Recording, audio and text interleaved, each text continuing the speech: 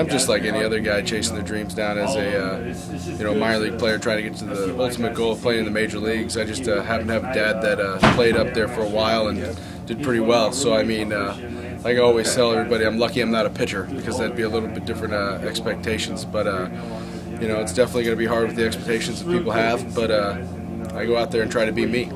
I had a great childhood being around the game, and at a young age, being in Boston, we had a lot of father-son baseball games growing up at the ballpark, dressing up, and I think it was the Green Monsters versus the Little Sox, and it was a lot of fun with those games. I remember meeting Mo Vaughn for the first time and thinking that was pretty cool, and I was like 8 or 9, like my first time in the clubhouse, or the time I can remember, and I was pretty flabbergasted that they had a soda fountain machine, and I'm pretty sure I got a stomach ache from drinking so much soda that day. And also growing up in Toronto and then going over to New York, and then the hometown Houston team was fun too. So I mean, I've had a wonderful ride watching my dad play growing up as a kid.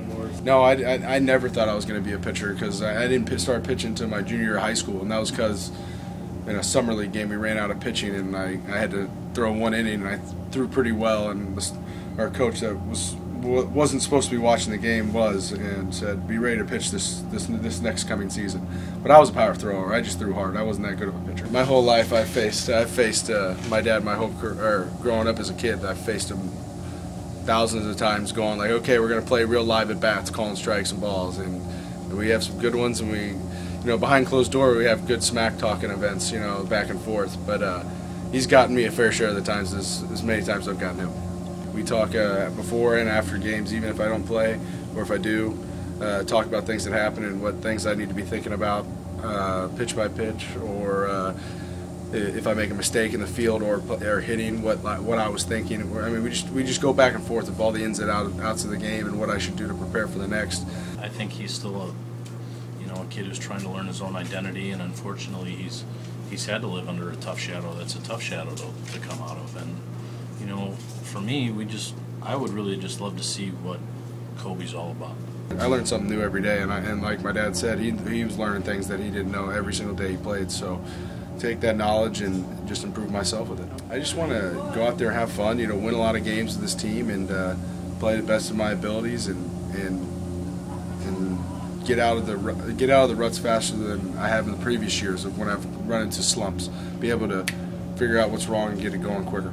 It'd be a whole other story if I was trying to become a pitcher and trying to, but luckily I can say I hit better than him. So it's been fun, and he loves coming out and watching us play and watching me chase down these dreams. And I mean, a lot of people look at the downside of it, of the expectations and everything, but I've had a lot more positives come out of it. Yeah, he's going to come down here at some point. I don't know, we haven't set any dates in stone just yet, but he's going to try to sneak down here. I mean, the whole crew, they'll all come down here, and it'll be a circus with all 7 or 8, whoever all comes.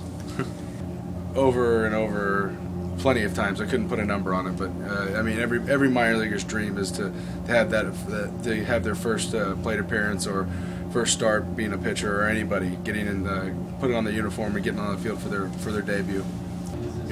Obviously after facing his dad a bunch of times, probably in his batting cage at home, or my stuff probably looks a little less, I guess, I don't know, powerful, if you want to use that word. So.